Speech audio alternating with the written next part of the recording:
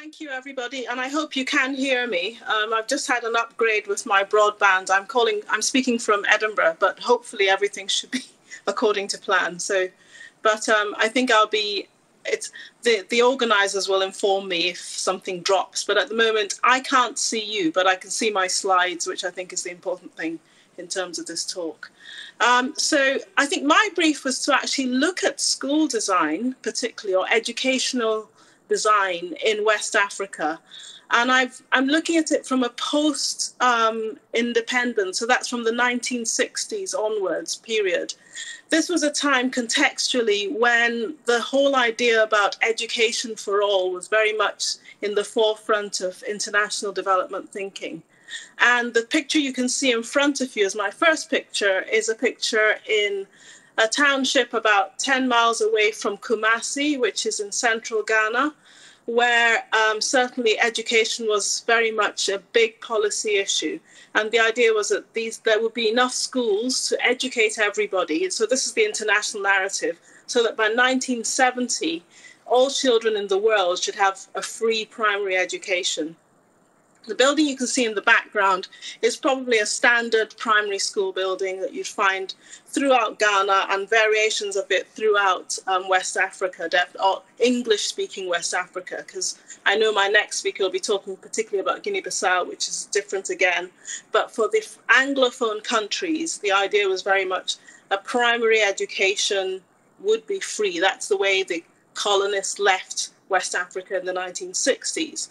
Ghana, in many ways, was very inspired. They had a lot investment put into education, and some form of school was being built everywhere. Often, already there had been a missionary development of schools right up to secondary and even higher education. But what I'm focusing today on are the spaces in which education takes place.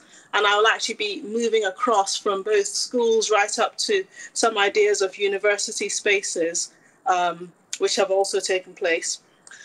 So just going on. So the idea was very much that in the Ghanaian case in West Africa, the idea was, could they find ways in which they could mass produce spaces for all forms of social infrastructure? The reason I've got the picture on at the moment is to do with it being a picture I found during a NORAID exhibition in Kenya. Now, take a look at the arches. That's what I'm really interested in. But these are basically a development of buildings which have used prefabricated arch structures to create spaces for schools and other environments. The reason the arches are very important are because when I show you the next image, you can see what is the Tema school design, which was designed by an Architectural Association trained architect, Patrick Wakely, and he produced an idea about creating a number of primary schools in a new town called Tema, then in the 1960s, using these prefabricated elements. So the picture to the right, this is the way the schools were actually built.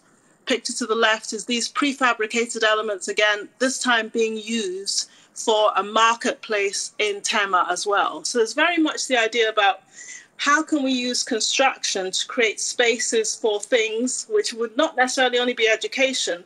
It's the idea about using the prefabricated forms and then being able to use them for various forms of social infrastructure.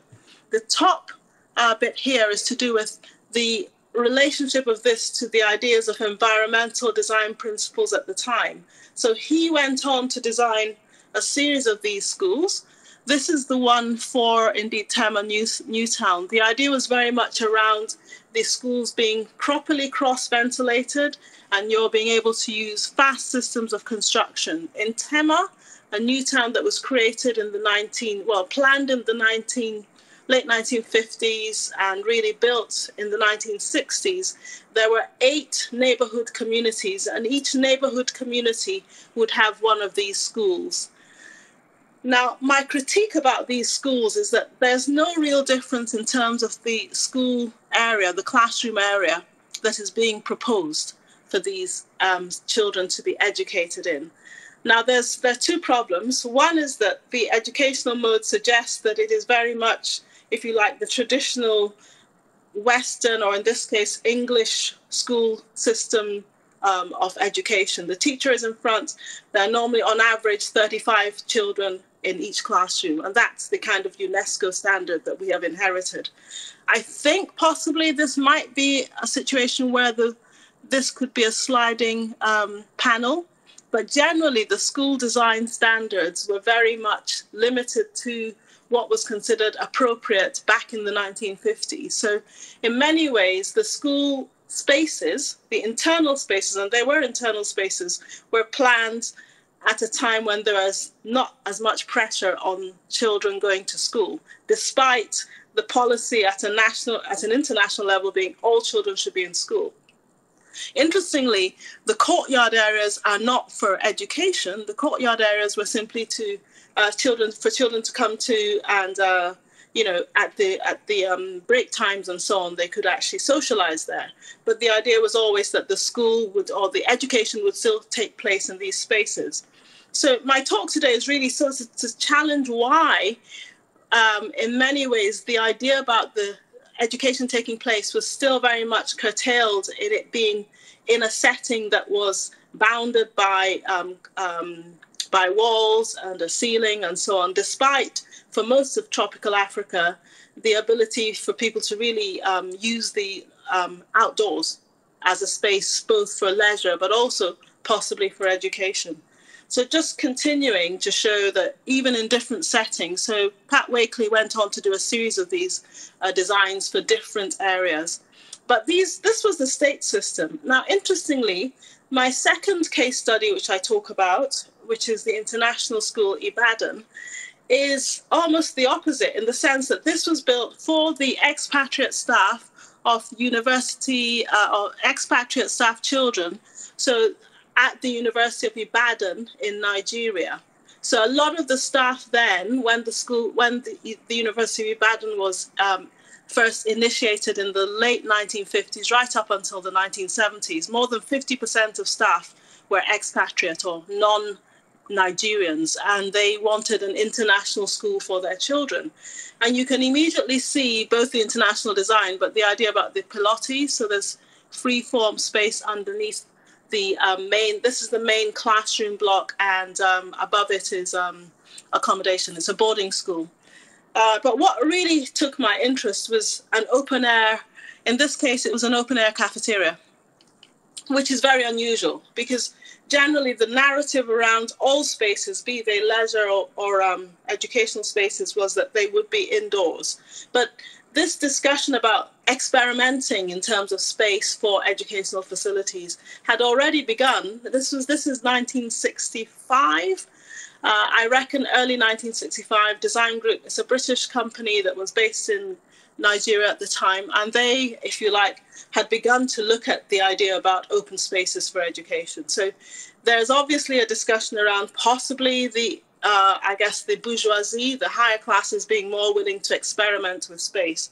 Just to show you the entire layout. So we were looking at this area here, and that's the open air cafeteria social space.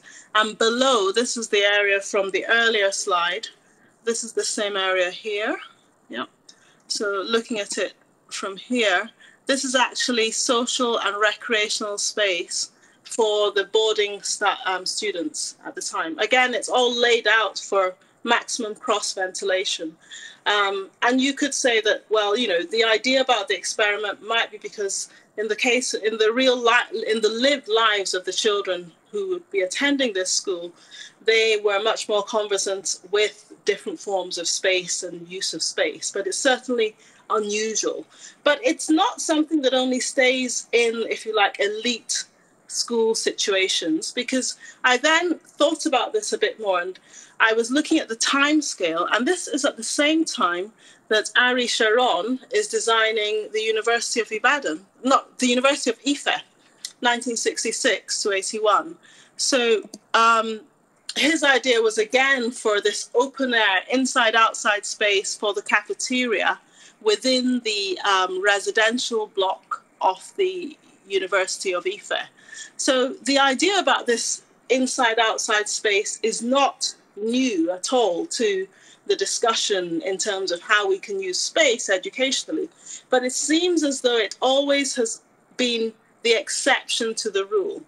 Most of the spaces for education, be they for recreation, well, apart from maybe football, as my first slide showed, have always been, in the case of particularly West Africa, and I'm speaking about Anglophone West Africa, they've always involved the construction of a solid space, the use of the walls, the use of windows, use of a roof. So the idea about using the external space, which is in many ways as benign for most of the day, probably not at noon when the sun is at the highest, but certainly with environmental design, there could be much more use of outdoor space as either being part of the indoor space or indeed total outdoor use of space for educational buildings. This has been something that has been experimented with in the past. And so, I mean, I sort of thought about it a bit. Is this something to do with the way in which education is perceived of? Or is it a limitation in the way in which the architects who've been involved in producing these spaces have actually had to, I guess, justify if it's a case of aid? In the case of a lot of the schools in West Africa in the 60s and 70s, this was a UNESCO or the International Bank of Reconstruction and Development, which preceded the World Bank. There were a lot of funds to design and build schools, but with those funds came the, if you like, the links, that the strings attached were often that you had to use the concrete or indeed prefabrication systems that were being imported from the West. Because I then sort of began to consider what other buildings have had a much more liberal approach to space. And this came through. To the left, there's a chapel in Akosombo, which again, even in the religious architecture is not always the case. This was designed by Impreglio, the builders who built the Akosombo Dam in the middle of Ghana, a totally open-air structure using cross-laminated timber.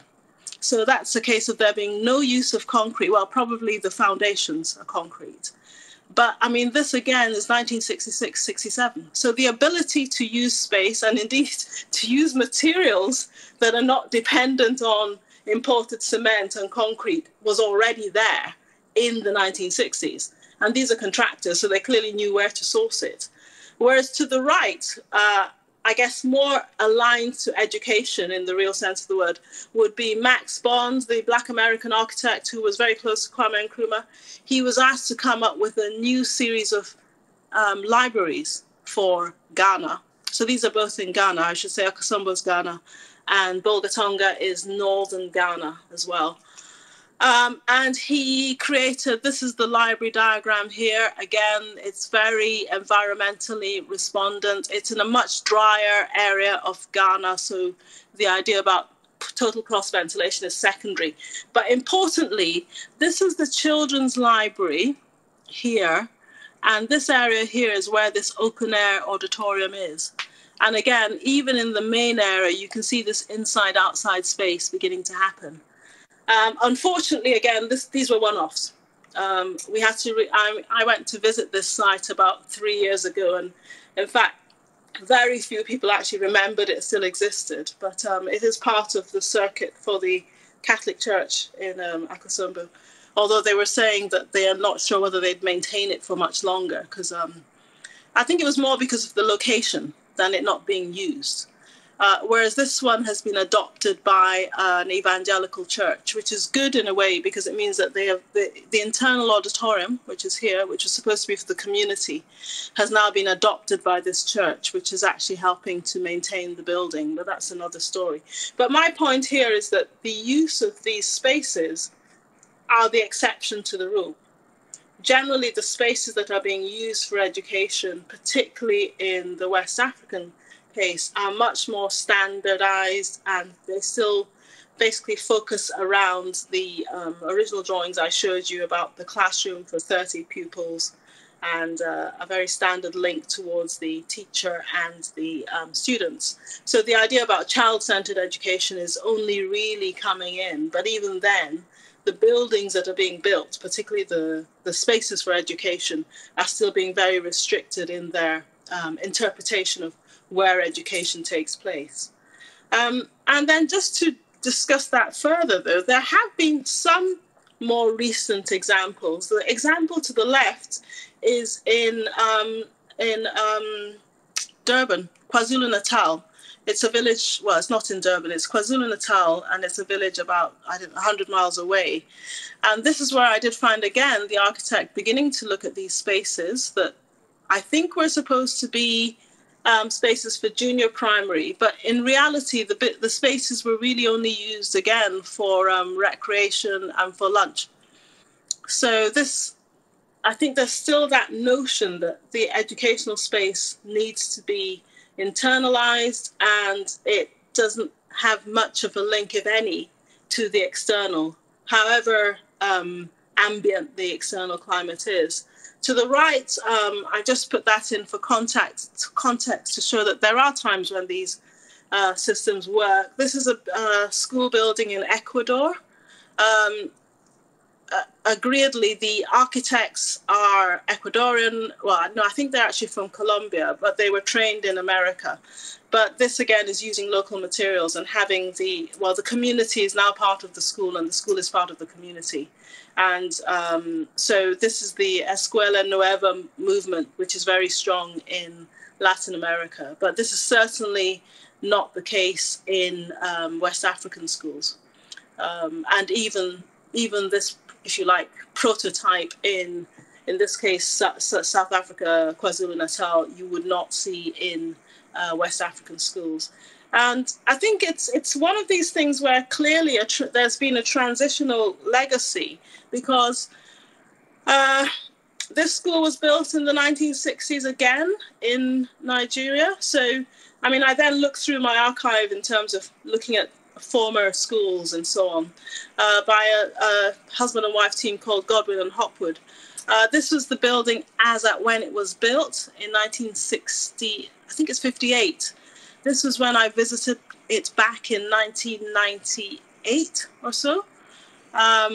But you can see that, again, the idea about, well, first of all, obviously, total environmental design, but also the use of these spaces in a much more, I would say, flexible manner is something that has been done in the past. I mean, as at that time, the school was still was still working that way. So the top end are actually open air classrooms with some forms of partition, whereas downstairs was much more, again, recreational space. But generally, the designs for schools today are much more, they're back to being enclosed. And in this case, again, if I were to do a critique, the materials, again, are concrete. Much of it would have been imported at the time. So compared to, if you like, particularly, I guess, either the Akosombo idea or the Ecuador idea, there hasn't been that movement. But at least in this case, there was the exploration, again, of space being used that really responds to both climate and, more importantly, the ability to use the external as more than just play space. You could actually have classes and so on going on there. So, I mean, it's very much a work in progress. I think in terms of exhibition, I think the idea about understanding these spaces is really interesting. I mean, in all the cases I've shown you where there's the indoor-outdoor, I think some have been particularly responsive to how the outdoor environment responds to the requirements of whether it's worship in this case, or a library scheme, or indeed the refectory, which again is integral, particularly in the idea about the campus university, which in Nigeria is very much the case. Sharon's work is very well known. I could then go on to a further. I might actually explore that more, because he does use the open air and indoor interchangeably. So his main auditorium, for example, is totally outdoor and so on. But I thought just looking at a certain prototype of space, like these communal spaces in an educational context, is something that is worth exploring in terms of the typology and how successful it's been. But particularly going forward, this movement towards not developing it further, particularly in the public sector, I find very interesting. I suspect there's something around, number one, it's easier to be able to say, it's much easier to be able to say, we've built something and this is the amount of money we've spent on it. And, you know, so there's that link between the infrastructure cost. I think the other thing is that symbolically, oftentimes, possibly a school that is built that has a lot of physical space looks more impressive, possibly, than, going back right to my front page, than a school that is seen as being a hybrid between the inside and the outside. It's much more experimental, which in the African case, I think particularly might be something that, particularly at state level, is something those in charge are less willing to entertain. But however, having said so, there's clearly a very interesting history of these spaces being used. It's just that they are the exceptions to the rule. So I think my thesis around this is to understand what has driven those exceptions and how we can actually begin to learn from these exceptions and how best they could actually be further developed to respond to today's education, which again is very different. Number one, it's much more child-centered. And number two, it's less linked anyway to the standard classroom. And I guess number three, the technology is probably more expensive, it is, than bricks and mortar. But also in these days of carbon neutral, sustainability, focused design, we really need to be, I guess, reaching back out to the environment and looking at how these spaces both link to the environment and use the environment as part of the emphasis for future pedagogies. And according to my wristwatch, I'm into my 2 minutes time. I think aside from that, I think there are lessons to be learned. I think it is a South-South conversation. For some reason, I mean, I think probably the heyday of educational building in certainly British West Africa would have been the 60s and the 70s. I think there are lessons to learn around environmental design, but moving forward to the noughties or the 2020s from now on, I think it's examining those ideas and then looking at pedagogy and how pedagogy can better link to actually bring the environment back into the discussion, and particularly considering both the pedagogy, therefore the materials being used, and indeed the ways in which space become part of a communal discussion between education, space and place. I'll leave it there. Thank you.